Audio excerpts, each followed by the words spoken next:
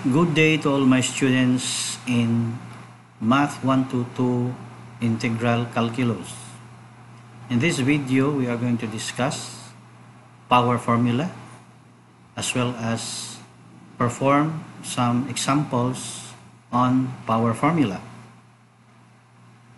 Okay, so the general power formula is given by the integral of u to the n du is equal to u to the n plus 1 over n plus 1 plus c, where n is not equal to -1. So always remember that in the power formula, n here can be any number except -1. It could be -2, -3, -4, and so on. It could be +1, +2, +3. It could also be a fractional value. It could be -3/2, -1/2. It could be +1/2. It could be +3/2. But a power formula is not applicable if n is equal to -1. So that's the first thing that we're going to remember when using the power formula. Now, before we proceed with solving examples on power formula, let us first start with the very definition of integration, which is the integral of du is equal to u plus c. Okay? Always bear in mind that after performing the integration on the given integral, on your final answer, always add c. Okay? Because supposedly the integral of du is just equal to u.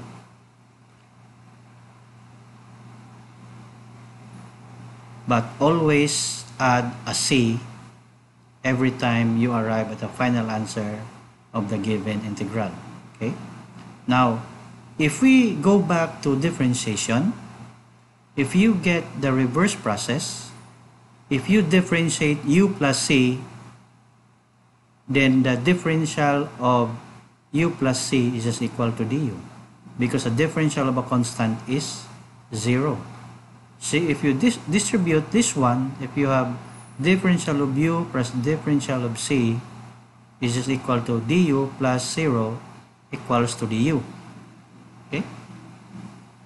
Because integration is otherwise known as antiderivative, or simply the opposite process of differentiation. Okay? Now, let us discuss some of the important characteristics of integrals. Okay? So if you have here the integral of a f of x dx, where a is any constant, this is just equal to a, the integral of f of x dx, where a you just put it outside the integral sign. Another characteristic is that if you integrate a quantity, f of x plus g of x dx, this could also be minus. This is just equal to the integral of the individual terms. You add or subtract depending on the operation here. So if this is plus, then it's just equal to the integral of f of x dx plus the integral of g of x dx. So if this is minus, this is also minus. Okay. So the power formula is this one. The general power formula is this one. So the difference, why the difference, you will be able to understand later when we go to the examples. It's going to be presented in this video. So if you consider the integral x squared dx, this is just a straightforward process. Just use the formula. This is just equal to x to the n plus 1 over n plus 1 plus c. So n here is 2, therefore this will be x cubed over 3 plus c. Therefore the integral of x squared dx is just equal to x cubed over 3 plus c. Okay. Another variation is this one. You have the integral of the square root of x times the quantity x plus 1 over x dx. Now remember that square root of x is just equal to x to the 1/2. And 1 over x is just equal to x to the negative 1. So simplifying this integral, we have the integral of x to the 1/2 times the quantity x plus x to the negative 1/2. Next thing to do is to distribute x to the 1/2 to x and to x to the negative 1. So x to the 1/2 times x is just equal to x to the 1/2 plus 1 because the power of x is 1. So x to the 1/2 plus 1 is equal to x to the 3/2. And x to the 1/2 times x to the negative 1 just equal to x to the 1/2 minus 1, which gives us x to the negative 1/2. So after distributing here, you will arrive at the integral of x to the 3/2 plus x to the negative 1/2 dx. Okay. Now applying properties of integral, characteristics of integral, you integrate separately. So you have now integral of x to the 3/2 dx plus the integral of x to the negative 1/2 dx. Okay, using the power formula, this is just equal to x to the 3/2 plus 1, which is just equal to x to the 5/2 over 5/2 plus negative 1/2 plus 1 is x to the 1/2 over 1/2 plus c. Okay, so simplify further, getting the reciprocal of 5/2 and 1/2. So 5/2 becomes 2/5. So you have 2x to the 5/2 over 5, and the reciprocal of 1/2 is 2. So you have 2x to the 1/2 plus c. So the final answer for the given integral, square root of x times the quantity x plus 1 over x dx is equal to 2x to the 5/2 over 5 plus 2x to the 1/2 plus c. Okay, now let's go to the integral that involves the general power formula, which is again this one, u to the n du. Okay, so how are you going to arrive at the formula u to the n du when the variable here is t? That's why there is a substitution involved in the process. So if you involve substitution, what are you going to substitute? Now, there are so many techniques in doing substitution, but simply, in my own personal opinion, substitution may be performed on the term that made the integral complicated. So between t and square root of t plus 3, square root of t plus 3 is much complicated than t. Okay, so we can try square root of t plus 3 to be substituted, or to focus our attention on substitution. So square root of t plus 3 is t plus 3 raised to 1/2. So if you let t plus 3 as your u, then it follows that du is equal to dt, because 3 is a constant, therefore the differential of 3 is 0.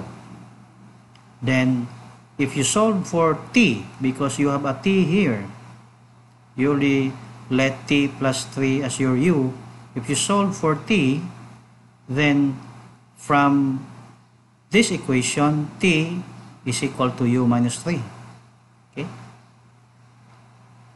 So going back to the original integral and simplifying, this is just equal to the integral of t over t plus 3 raised to 1/2 dt. Now t again is equal to u minus 3. That's why you have here u minus 3. And t plus 3 is equal to u, then you have here u raised to 1/2. So this one will now become the integral of u minus 3 over u to the 1/2 du. Applying properties or the characteristics of integral, integrating separately, so you could simplify this to the integral of u over u to the 1/2 du minus, because this is minus and this is 3, a constant, just put outside the integral sign, 1 over u to the 1/2, which is this one. Okay, now u to the 1/2 is just equal to u to the negative 1 over u to the 1/2 is equal to u to the negative 1/2. That's why your numerator is 1, your denominator is negative 1/2.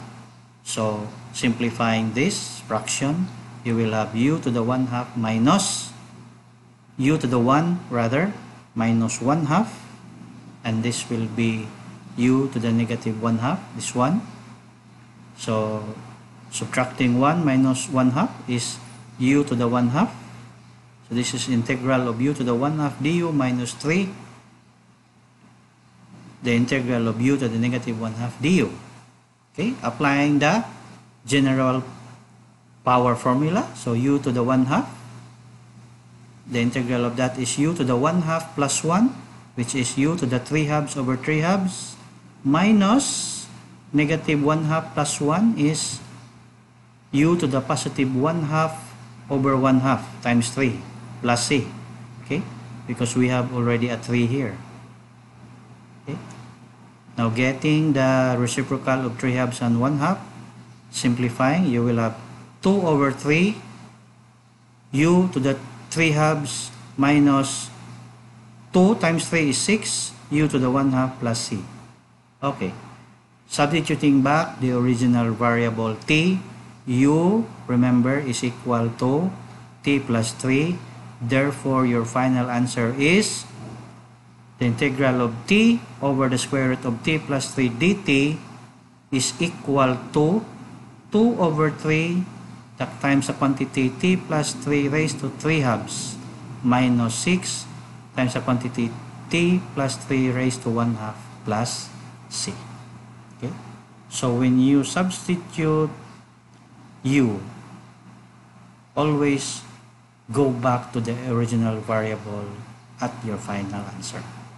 Okay, do not stop here, because as you can see, your given is in variable t and your answer is in variable u. So you always go back to the original variable. So that's why here we have our final answer. Okay, now next is this integral. The integral of 2r all over the quantity 1 minus r raised to 7. So by inspection, let's just go directly. 1 minus r quantity raised to 7 is much complicated. So let's substitute 1 minus r as our u. Then it follows that our du is negative dr, because the differential of 1 is 0. Okay, so dr is just equal to negative du, just the same. Okay, so we already have our 1 minus r. We need to represent our r. So from this equation, r is equal to 1 minus u. Okay, we just transpose both variables. We arrive r equal to 1 minus u. Okay, so simplifying or substituting 2, we just put it outside the integral sign. R is 1 minus u, so we have here 1 minus u, and 1 minus r raised to 7, 1 minus r is u, so you have u to the 7. So we have a change in variable from variable r to variable u. The previous example, we have variable t to variable u. Okay, so now rather this is negative because dr is negative du. So when you apply negative 1 to this factor here, then this will be reversed. So this will be u minus 1, the integral of 2 times the integral of u minus 1 over u to the 7 du. Okay, so if you apply negative 1 to this quantity here, then it will be reversed. Okay, so by properties of integral, separate. So u over 7 minus 1 over u to the 7 minus 1 over u to the 7. Okay, but u, so we have here 2 times the quantity integral of u over u to the 7 du minus the integral of 1 over u to the 7 du. Okay, so u over u to the 7 is equal to u to the negative 6, and 1 over u to the 7 is u to the negative 8. Performing or applying the power formula, so n plus 1 is negative 6 plus 1 is negative 5. So you have u to the negative 5 over negative 5. Then you have negative 7 plus 1 is u to the negative 6 over negative 6 plus c. Okay, so remember, this is variable r, this is variable u. So the next step is to simplify this one. So since the first term is negative, so this is getting the reciprocal of u to the negative 5 is 2 all over negative 5 u to the 5, this one. So because this is negative and this is minus and this is negative, so this term will be positive. That's why we put it here, the first term. So u to the negative 6 is 1 over u to the 6, and 2 over negative 6, since it's also negative, so positive. So this term actually, because of the minus sign, becomes the first term, and the first term here, because this is negative, becomes minus 1 over 5 u to the 5th. Okay, I hope you follow this one. Then finally, since original variable is r, we have u, substitute back our u, which is 1 minus r. Then our final answer is the integral of 2r over the quantity 1 minus r raised to 7 dr is equal to 2 times the quantity 1 over 6, quantity 1 minus r raised to 6 minus 1 over 5, quantity 1 minus r raised to 5 plus c. Okay, so I hope you'll be able to follow. Then we have our last example. So here, the integral of x cubed times the quantity 2 minus x squared raised to 12. So obviously, this quantity makes the equation a little bit complicated. So let us start substituting 2 minus x squared as our u. Then it follows that du, the differential of this is negative 2x dx. Okay. Then since we had to represent dx, solving for dx, dx could have been negative du over 2x. But since we want to retain x for purposes later on, because we need this x later, no? Because we can only substitute for x squared and this is x cubed. Okay, so you have here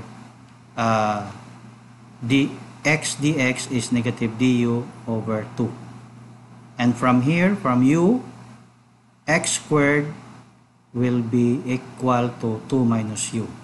Okay, so you might be confused why we need x squared when we have x cubed. If you get 1x here and put it beside dx, then you will have x dx and this will become x squared. Okay, substitute back. Before substituting, we simplify the given. So this is now x cubed will now become x squared x dx. Okay, because x times x cubed is just equal to x times x squared is just equal to x cubed, and just copy this one. And we know that x squared is equal to 2u. That's why we have here 2u. And 2 minus x squared is our u. That's why we have 2 minus x squared raised to 12. And x dx, or rather u to the 12. And x dx is negative du over 2, which is this one. So since we have here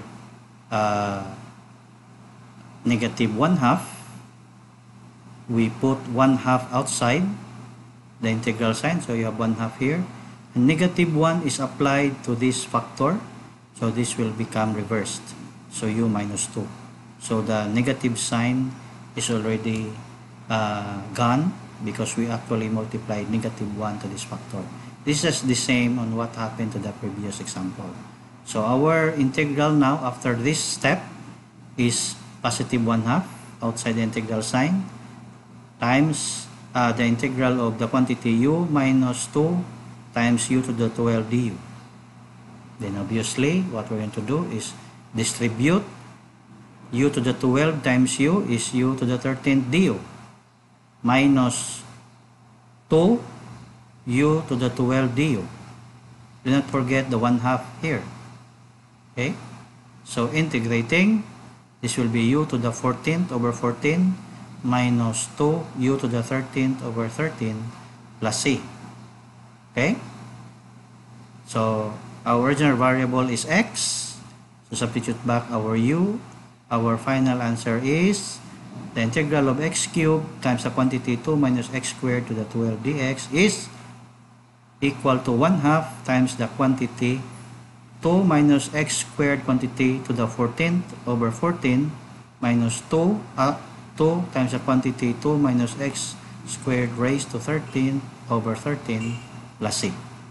Okay, so based on these examples, we'll be able to answer all the tasks in module 1. Task number 1 specifically in module 1, which is our topic.